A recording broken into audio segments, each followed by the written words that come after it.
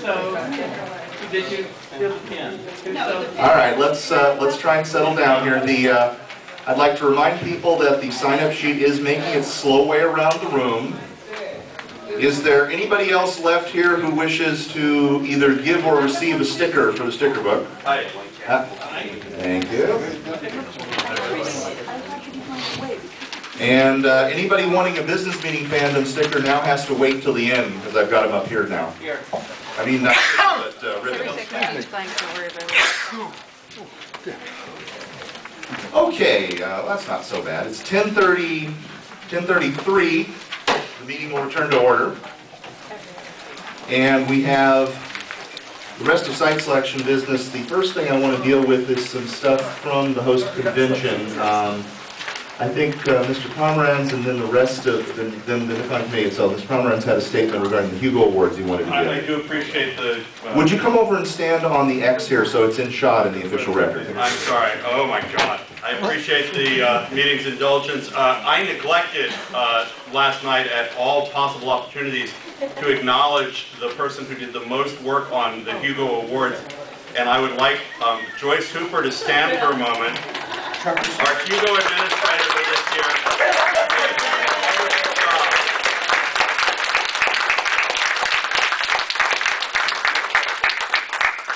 And I thank the meeting's indulgence, and I especially thank Joyce for her hard work.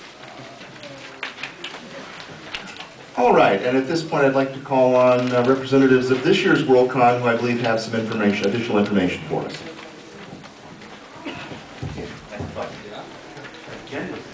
Together we have to stand on the spot, so we're very close. Peggy Ray Sapienza. Yes. Inoue Hiroaki.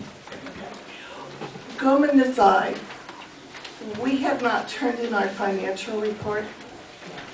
There are a few things we've been doing. No excuses, but we will turn it in soon. We have many apologies. We hope you have had... レポートが出来上がってません。申し訳ないです。今ペギーさんがお話ししていただいた通りです。I'm sorry that the report's not finished yet, just as Peggy Ray just mentioned. まだいろいろなお金の交渉事をしているものがいくつもあります。There are several items regarding finances that are still under negotiation. それですので、私どものホームページで1月から2月の間にまとめたものを皆さん見れるような形で発表したいと思っています。So we hope to present our report on our website within a month or two. それですので、申し訳ございませんが、よろしくお願いいたします。So again, our apologies, but thank you for your understanding. We will also send an official copy of it to Pat McMurray and Kevin Stanley and the other appropriate people in WSFS, as well as putting it on the website. Thank you. We also just want to thank everybody for coming. I remember the time not that long ago, maybe a year ago, when we were being told, oh, you won't get 200 people from outside of Japan. We are very pleased that you've come. We hope you've had a wonderful time and got to see some of this glorious country and work with the wonderful people. How many do you have? It's coming, it's coming. Okay. The attendance figure's coming after you yield the floor. I am ready to yield the floor. The secretary has something to say before we call it time. I would just like to mention that wait, Peggy Ray, this is for you. I would just like to mention that the officers of the business meeting additionally allow an additional indulgence to the current Worldcon, who may indeed be slightly busy. And as far as we're concerned, providing the report is actually received before the start of next year's business meeting, we'll consider it on time.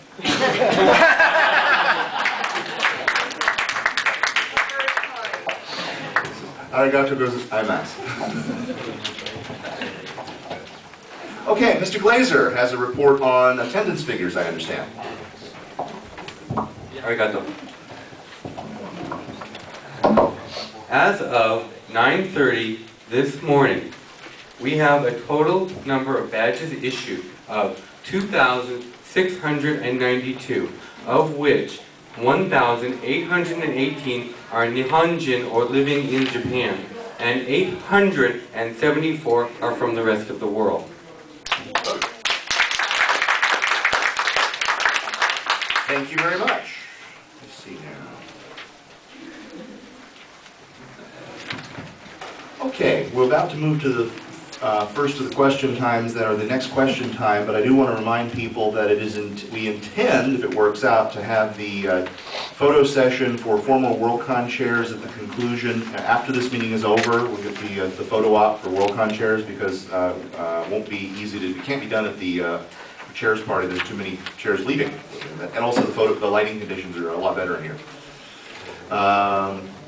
Also, after that's done, the Mark Protection Committee will be meeting, and I didn't write. I know Montreal appointed somebody, so yes, thank you. So we'll deal with that. Okay, it is now question time. Oops, I'm sorry. What did I miss? 4.3.3. No, this was something resolved earlier at the meeting, is that all the items listed under 5 are at this point considered question time. Now, if the meeting wants to suspend the rules and take that up out of order, I could go to it, but after a long discussion, everything under heading 5 has to be dealt with before we get back to 4 as a special order of business. Question time for the other seated Worldcon. I would like to invite Mr. Bloom to come on up here, and let me see, let's review the procedures for question time. Yeah, you have 5 minutes to give a statement, and then 10 minutes for questions, and people should keep their questions short and to the point. Mr. Bloom. Thank you, Mr. Chairman. Actually, I don't think I'll make a statement except to say that there is a program item tomorrow morning at 10 o'clock. I think it's in this room or it's in this neighborhood somewhere, where we will be making presentations for 2008 and future Worldcons. So if you have detailed questions, either stop by our table in the exhibition hall or come to tomorrow morning's panel. Questions? Are there any questions? If you want to ask a question, you need to stand up now. This is your last chance. Mr. Dougherty. If you want to ask a question on the record of the business meeting at question time, thank you. When will we get our first progress report? I wish I could tell you that because it's due 6 weeks ago. The editor has had a problem with his computer. He is promising us that it will be at the printer this week. Then he promised us it would be at the printer last week. So, real soon now. The second progress report will be out at the end of the year. Have a new progress report in. Are there any other questions for Dimension 3? Mr. Johnson. Quick question. Now that PDF is practically a universal means of distributing stuff, could it be taken that any member entitled to something distributed would get it by PDF unless he specifically asked otherwise? Actually, we're doing it somewhat the reverse of that. On our membership forms, there is a tick box where you can request to have your progress reports and other material delivered by PDF. We will be posting the PDFs to the website. At the moment, approximately 500 out of our 2,000 members have requested PDF delivery. The rest will be receiving mail. Any others? Yes, Mr. Klein. When will hotel bookings be available for information? In the second progress report. Any other questions? Mr. Dougherty. There was some discussion at SmallCon on the number of distribution of your hotels. Can you give us an update on where they are and how far they are from the convention centre and how many rooms there are? Approximately. Approximately, we have 1,400 rooms currently blocked. 1590. 1590, okay. That's, I keep forgetting that a little bit. We have 7 different hotels. The closest one is across the street from the convention center, and the furthest one is about half a mile away on a shuttle bus route. Mr. Glazer. Can you give the name of the closest hotel, please? The Hyatt Regency. Mr. Von Thorn? Is that the party hotel? No, it's not. It is not, the closest hotel is not the Party Hotel. Awesome. Tell me which one it is. The Adams Mark will be the party. How far is that? It's 6 blocks, but 3/10 to 4/10 of a mile, depending on which entrance you go from and to. How many stab leads is No, that? wait, please, there are enough people in this room that I cannot take questions just called out at random. Mr. Yallow? Supplemental information with respect to that. It is, supplemental information with respect to that is that as of when the PR comes out, it is almost certain that that will not be the Adams Mark. The sale is expected to close in the next 2 weeks. Yeah, that's true. The name is likely to change, although I don't think that they've told us what it's going to be yet. Oh, of course, it's a sheriff. It'll be a sheriff. It will be a sheriff. Oh, sure. Any other, okay, you, I would say that we do have a detailed map with all the hotels marked on it at our table in the exhibition hall, and I'll try and remember to bring a copy with me tomorrow morning so we can point it out. But it's complex enough and distributed enough that it's not easy to explain it verbally. okay, now, you had a question? Stand up, please. Oh, I was just wondering about the distances in the traditional measurement of stab leads. I haven't been to Denver yet. If they want to pay me to come. Kevin, you know the way this works. Of course I do. I'd be delighted to have you come to any of our meetings, but... Well, yes. Unfortunately, my company doesn't have an office in Denver. And thank you, Adrian Seal for the recruit. Thank you. I was just curious about the state of your Concom and staff. How do you have as a charter organization build it? I suggest that you look on our website. The charter, the organization changes almost daily as we're continuing to recruit, and we hope that many of you will also volunteer if you haven't already volunteered. Again, you can do that at our table. Any other questions? Okay, hearing none, we thank you.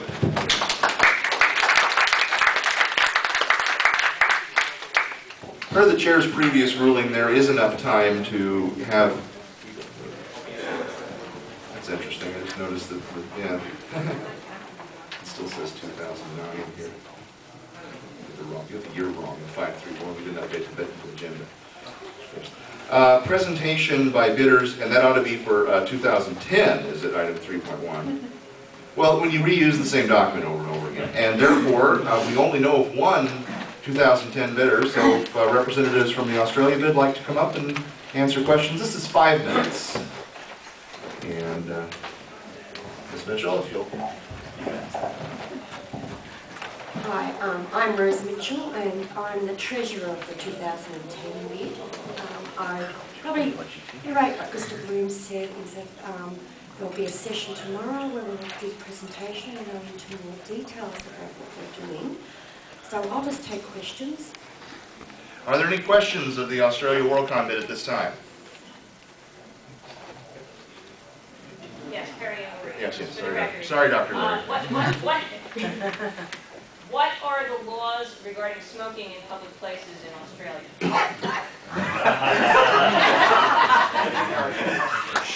Apologies, the chair notes he was in fact starting to cough before the question. As you are probably all aware, the bid is for Melbourne in 2010. In July this year, Melbourne passed a law that there is no smoking indoors in any venues, including hotels, bars, restaurants, any public place. People will still stand around outside, of course, and smoke on the street, but that is being discouraged as well. Any other questions? Mr. Glazer. How long does it take to fly from Japan to Melbourne? From, say, Tokyo, from New York to there? Tokyo to Melbourne? Yeah. I'm flying tomorrow. 7.5 hours. 10.5 hours. 10.5 hours tomorrow? All right, 10.5 hours non-stop. Any There other? are direct flights from Tokyo and Osaka to Melbourne. Any other questions? It's 15 hours from the west coast of the USA. Okay, thank you very much. Thank you.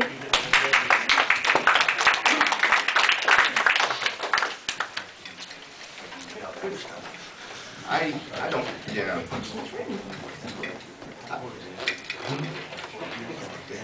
Let me see. Yeah, I think we'll go ahead and do just 2011, but no further years after that. All right, we have, I don't want to keep people. Okay, actually, yeah, I'll take a statement, a short statement from 2011 for, I guess Seattle has someone here wants, right? And then if there's anybody wishing to make formal announcements of Worldcon bids for any year, I'll go ahead and make those as well.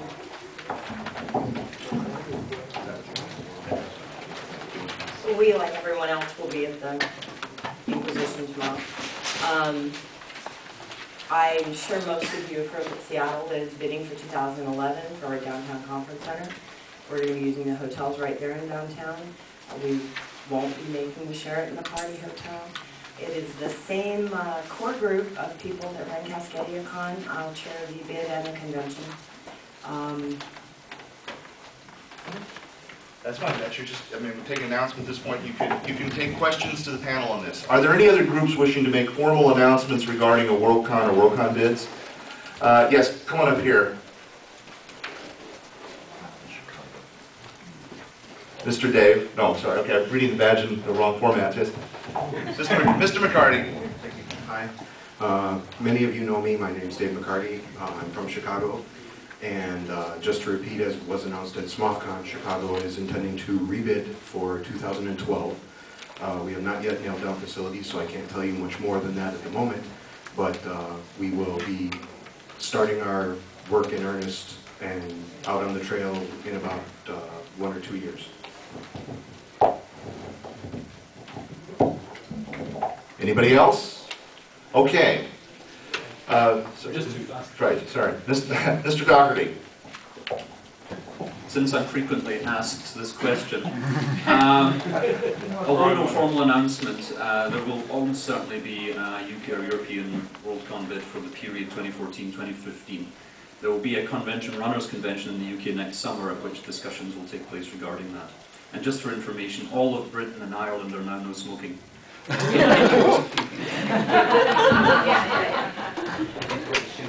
Thank you. Yes, I have been running pretty fast there. Okay, one last chance for official announcements from Worldcons, Worldcon bids, what have you. So you can still kill each other, you just can't smoke. Okay, that deals with question time and is exhausted at that point. Let me see now. That takes us backwards through the agenda to, where are we, 433? Yes. 4.3.3, and now I gotta get my separate handout that's gotten hung up in here, just a second. Separate page is what that, all right. Yeah, there's no way the chair does observe we did hear nothing here from Archon this past year's NASFIC regarding financial reporting. We will try and hang them for something, but it's the usual problem with any WSFS report. We ask for you to report. Okay. Item 4.3.3 is entitled One Vote Wonders, and it is on a page in your schedule programs. It's 2 pages following page 5.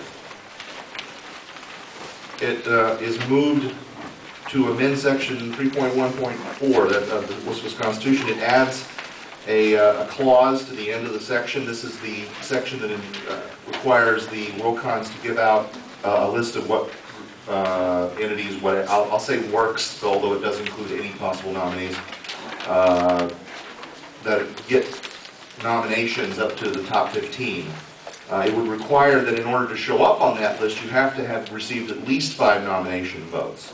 This motion was submitted by, initially made by Ms. Hooper, who, as the debate time on this is 10 minutes. And Ms. Hooper, as the maker of the motion, you get to speak to it first. I'm not going to oblige you to come up here if you don't want to, but you could stand. Do you want to defer to Mr. Doherty? I will, just because it's going to be.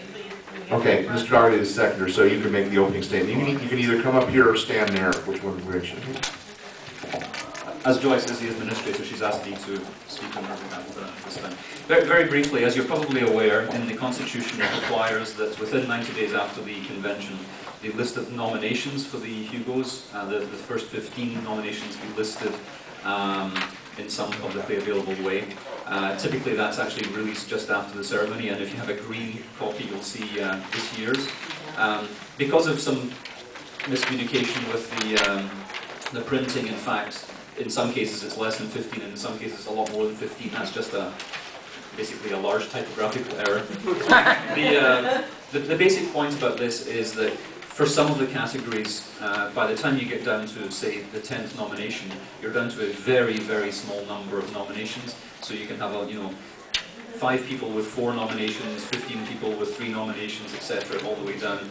If you look at, for instance, at fan writer, there's a large tail, and then there's some others as well. This is basically just a minor tidying amendment, just to save a few trees, if nothing else, and just to require a minimum number of 5 nominations to appear on this also ran list.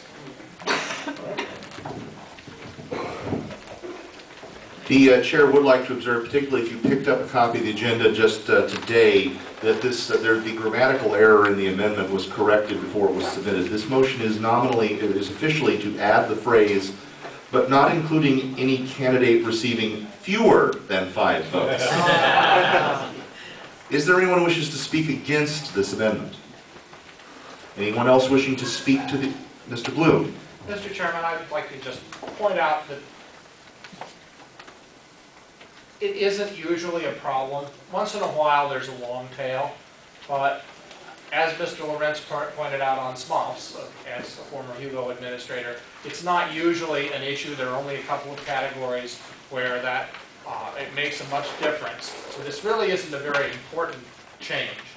And there is considerable ego boo in appearing on the also ran list, and it is especially true in those categories where the 2 and 3 vote or 2 and 3 nominations will actually get you into the top 15.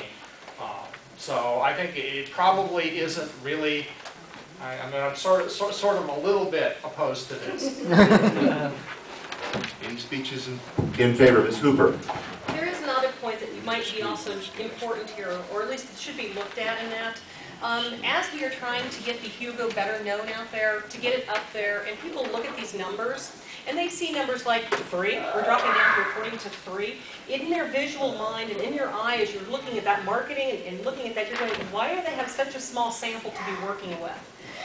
You also have to look at the opinion of those people outside of fandom. We want the Hugo to be more. We want it to be the award for science fiction and such. And when they look at our sample size, it really isn't that large. And it's a nice way to kind of tidy up and maybe hide a little bit of faults or misgivings that could come out of that.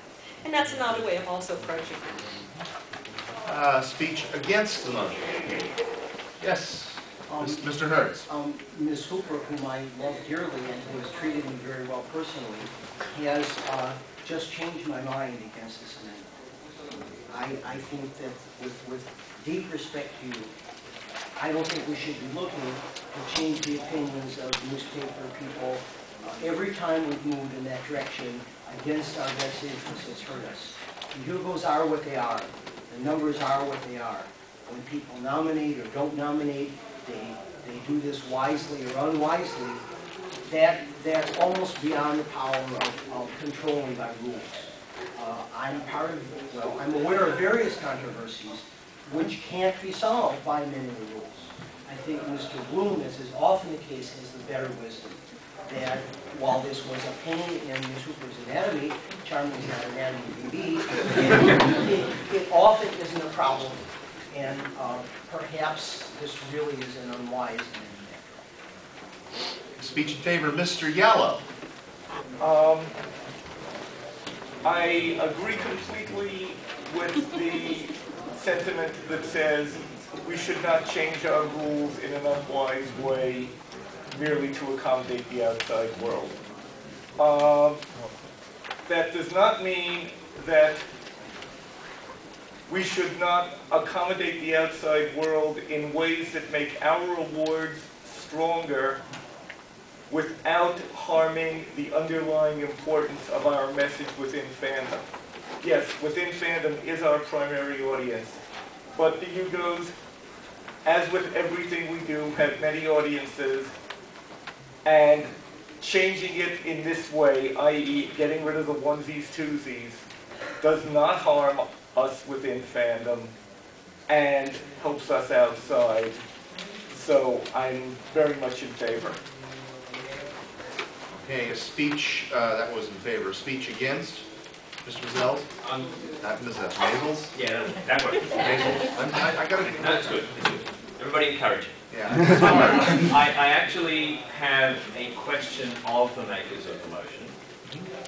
I wish to know if they had considered alternatives to simply striking off the list.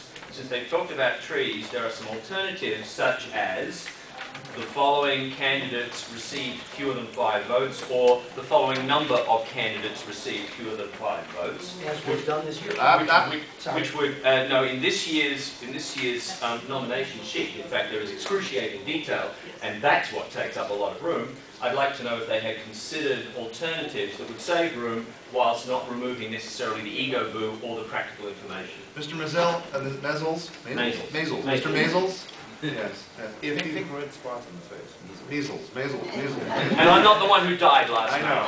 Yes. I was wondering about it. Mr. Mazzels, if you want an answer to this, you have to yield your own debate time to them to answer it. Do you wish to yield to one of them to answer your question? I think the correct answer to that is yes. Yes. Okay. In his debate time, do either the makers of the motion wish to answer the question? In all honesty, if you'll stand up, though. Okay, I'm sorry. This is in all honesty, I did think about that, but I was looking for something that was more of a solid answer, something that would easily be represented. I'm not having an objection to the other alternative, which is actually basically saying the same thing. All we would do would be a secondary motion on, not a motion, a statement after that saying, we will list only 5 and higher, but we will say that there are others below.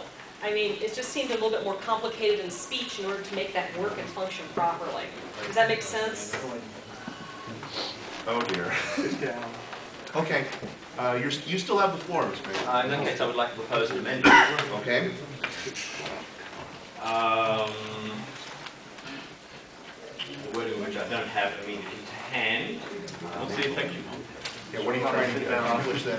I'm trying to accomplish that some mechanism be provided to indicate the number of votes less than 5. The number of nominations less than 5. You want to Actually, it's yeah, please. I believe that my colleague wishes to move to amend to say that the reporting should include the following statement. Oh, what was that? I'm sorry. Try again. We got distracted. I apologize. I'm sorry. Do I lose time for that? No. Okay.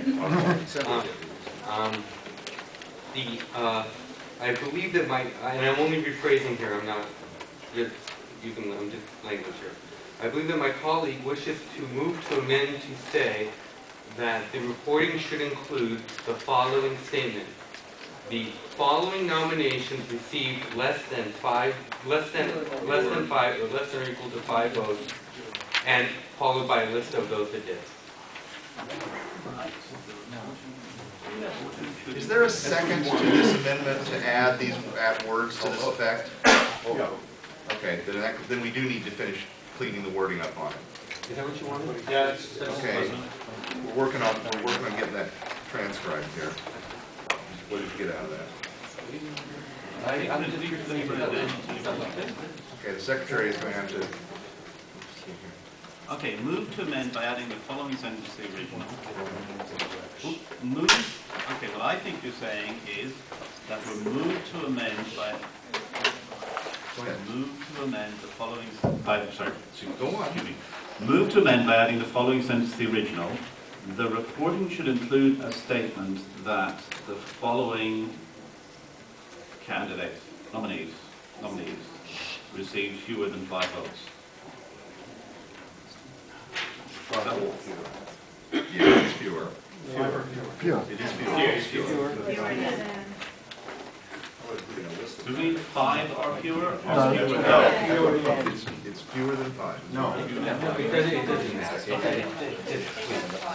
Clarity is more important than the partial or total order. And this is that to replace the amendment or No, to it's add? to add. To add to the amendment an additional sentence. Right. Yeah, that wouldn't work. That would say something like, not including the specific votes. I think we all know I would suggest the difference currently says, but not including any candidate receiving fewer than 5 votes. I suggest it say, and not including the number of votes received by any candidate receiving fewer than 5 votes. That's much more fair. It'd be better just to specify including only the names of candidates receiving fewer than 5 votes, which would be a positive statement. Okay. The chair without any rancor intended here, the chair is going to use that. There's a rule that would make that says I can rule out of order motions that would make a motion incoherent. Okay, and the chair is going to rule that the amendment would make it. Yeah, time has been expired, but the amendment is out of order on the grounds it would make the proposal incoherent. So, in other words, what you really want to do... If you want to do something about this, you're going to need to come back with a better worded proposal next year, honestly. Right, exactly. Okay. So the amendment is out of order, and I believe we've used up all the time completely. All debate time on this motion has expired. Are there motions to extend it? Okay, then the question is on the proposal to add the words, but not including any candidate receiving fewer than 5 votes to the end of section 3.11.14. I'm going to try by a show of hands first and count it if necessary. All those in favor of the constitutional amendment, raise your hands. Hands down. Those opposed, raise your hands. Hands down. The affirmative has it. The motion is adopted. The amendment is adopted and passed on to Denver for ratification. As the presiding officer for next year's business meeting, I would just give a preliminary indication that I believe that some of the changes that have been discussed would be considered to make this a lesser change, and therefore likely to be in order next year.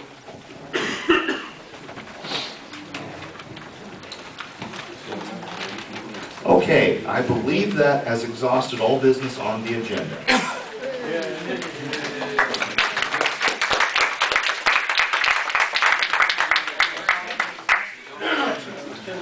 Announcements at this point before we adjourn. Announcement at this point. In a few minutes, once we've cleared enough space and assuming we actually have enough former Worldcon chairs here to make it worth our effort, well, we'll take the shot anyway. We intend to take the formal photo session of former Worldcon chairs, followed by the Mark Protection Committee meeting. And this is the final business meeting. We have completed all business at this time. There is no need for further sessions of it. And I want to thank you all for being indulgent of my foibles and reasonably well behaved. And this time I do mean reasonably, unlike what I was called to order to the last time I presided using that phrase. It is 11:05 a.m. and the business meeting of the 65th Worldcon is adjourned sine die.